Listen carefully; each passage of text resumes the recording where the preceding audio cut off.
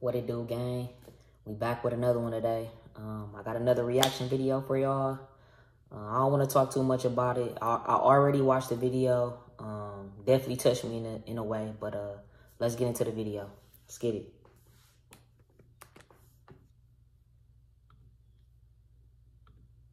They are stalking us, recording my kids playing in the yard. I wouldn't wish this on my worst enemy. I tried to hold it in, I'm sorry.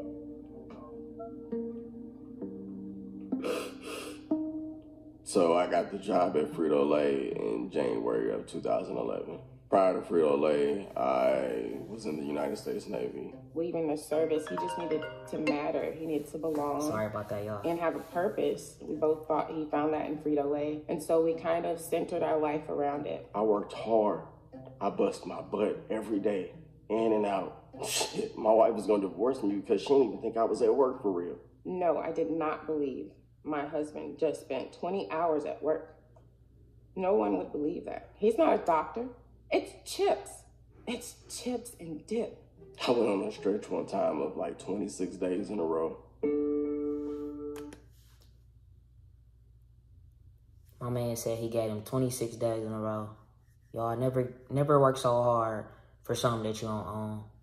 You know what I'm saying? And I mean that respectfully, for real. Because this is the type of shit that happen when you do work hard for other people. Not on no funny shit. Respectfully, for real. Was using the doctor, or you press the button and it automatically does what it's supposed to do. I got electrocuted. I was taken to the ER, but the emergency room they took me to was 45 minutes away. We passed 4 hospitals on the way to... Hold up. So this man just got electrocuted at his job.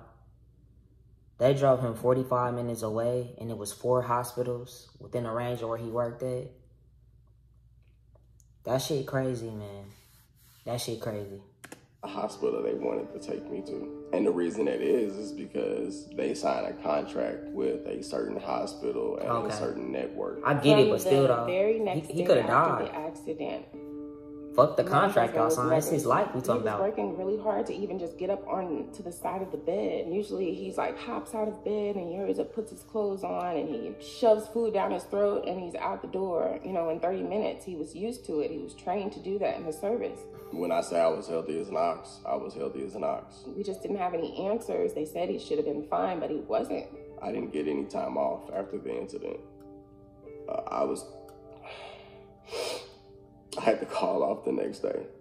Hold up. So my man's got electrocuted, 45 minutes away, hospital drive, body probably just going through the ringer. And instead of them just being like, oh, just go ahead and take the rest of the week off, you know, call us Monday, let us know how you feeling, and then we'll go from there. My man said he had to call off sick the next day. That shit crazy, but y'all, Fritolay not missing no money off the strength of hot flamers alone.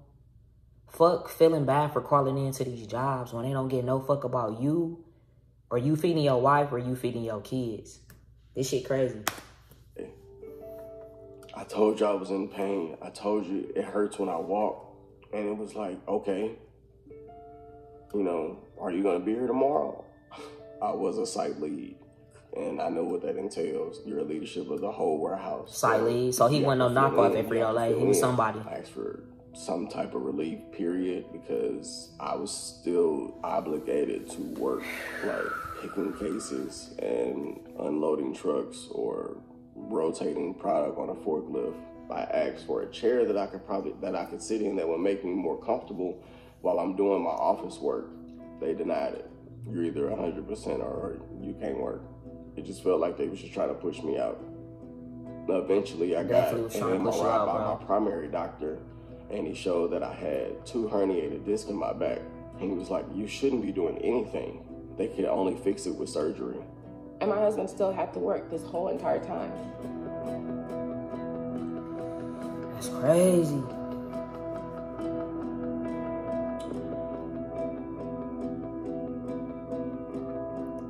They had to remove 2 of the discs in my neck because they were bulging into my spinal cord. I wasn't getting enough fluid to my brain. If I didn't have the surgery, the doctor said any small fall or accident or something like that, and I would have been paralyzed from the neck down or dead. I still have to have surgery on my lower lumbar spine. From the moment that he couldn't work anymore and needed short-term disability, Fritolay abandoned us. I had to file for short-term disability and then long-term disability. Got approved for long-term disability, but that was months later. Whoa. So no income coming in. That's a picture of the car. We were driving.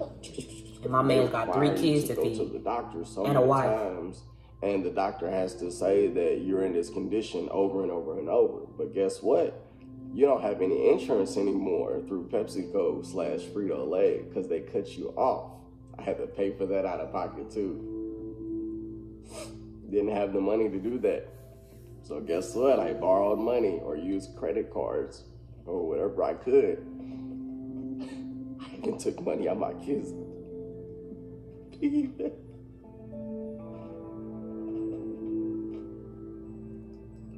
We had to take from our children to live. Man, that's crazy, dog. And the doctor knew what was going on, so he was like, look, just pay half of what you owe every visit, and we'll just take care of the rest later.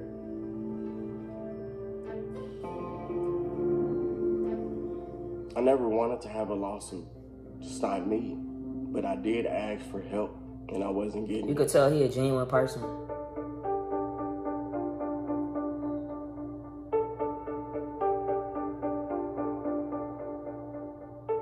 Frito-Lay, Pepsi, Sedgwick, whoever has people following my family. They are stalking us. Yeah, of course they do. They trying to record. They trying to see if he okay. They trying to prove that he okay. So they don't got to pay for nothing on the back end. Recording me doing yard work. Shit crazy, They dog. follow me in traffic, on the highway, on streets. They follow me when I gave We birth live in to a my crazy baby. world, They bro. follow me to my daughter's school. I took my daughter out of school and decided to homeschool because I don't know if we're safe.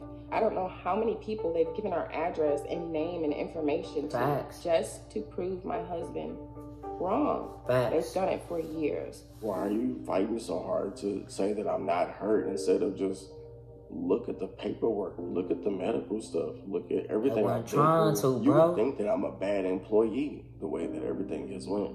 I've never done anything Facts, and wrong he to wasn't. this company or even with this company. I have numerous awards to show that I'm not a person that you just throw away. I knew the sales side of Hold up. Sales op, Midwest region. Brandon Ingram and hereby recognized as a region expert trainer in the area of Frito-Lay sales op performance-based training. You know what I'm saying? So bro been getting in at Frito-Lay. You know what I'm saying? But I wish all that energy, and I mean this respectfully, I wish all that energy that he was giving to them, that he was putting that into himself. For real, dog, because this shit crazy how they tried to, I don't even want to say how they tried to do it, how they are doing him. the operations side. They don't get no fuck. Hell, you could have just let me be a lead and just manage instead of physically working.